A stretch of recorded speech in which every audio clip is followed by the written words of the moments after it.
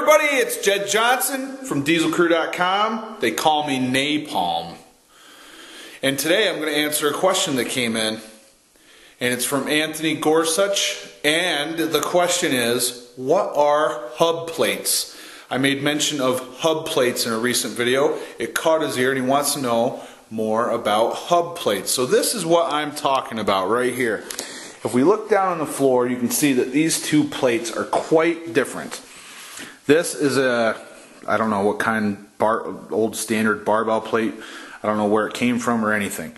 This is a York barbell plate, probably from the 70s, 80s, 90s, who knows. But the one thing you can see right away is that the York is a much thicker plate. These old school Yorks are much thicker and they have a much more well-defined hub in the center of them. Now, hub lifting is actually putting your fingers and your thumb on the hub of a plate in kind of a claw grip and lifting it up off the ground in that nature. What a hub plate is a plate that's got a good hub on it. So this one has a good sized hub on it, so that would be a hub plate. This one, the hub is very, very shallow and it's actually sloped. So I'll tell you what, if anybody can hub lift that, they are the man. Let's just put it that way. I suck at hub lifting.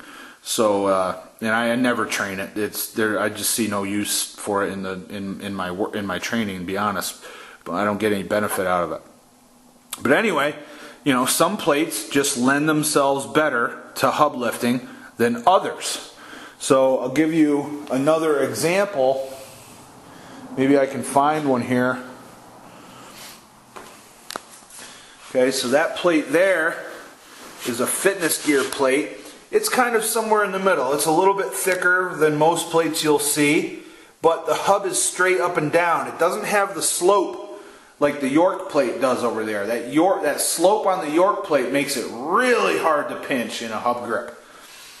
This one is much more easy to lift because the hub is straight, so you get a better bite on it. It's not a big, huge plate. Some of them are straight like that, but actually taller, so it makes them easier to lift. And that one is somewhere in the middle. I can usually lift that when I try. That hub over there, that York, not very good chance. That really slim plate right there with the sloped hub, no. I'll probably never lift that just because I'll never put in the time to do it.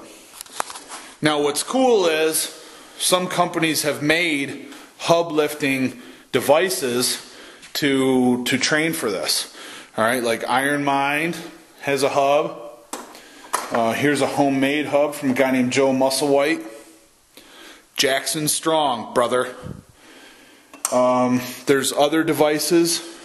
There's the shallow hub from World of Grip. And I've got this one, that one right there. That's the shallow hub. That's from the Grip Tops collection. And I actually sell my own type of hub lifting device called a bull ring. So I've got two sizes, and this doubles as both a hub style gripper and an extensor lift device. Okay, so you can put your fingers in here and train the extensors. I actually sell these. It's called the bull ring. A really good way to strengthen your extensors without doing boring rubber bands. I don't like boring training. I like to do stuff that's cool and fun. And extensor work can be pretty boring, especially if you're using rubber bands. Now, they do make some pretty cool tools called, they're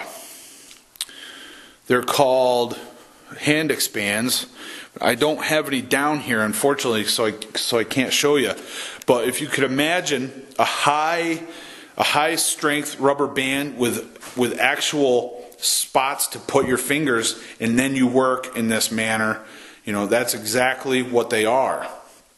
So they're cool because rubber bands will slide up your hand when you extend your fingers. These ones don't slide around, so they're pretty cool. But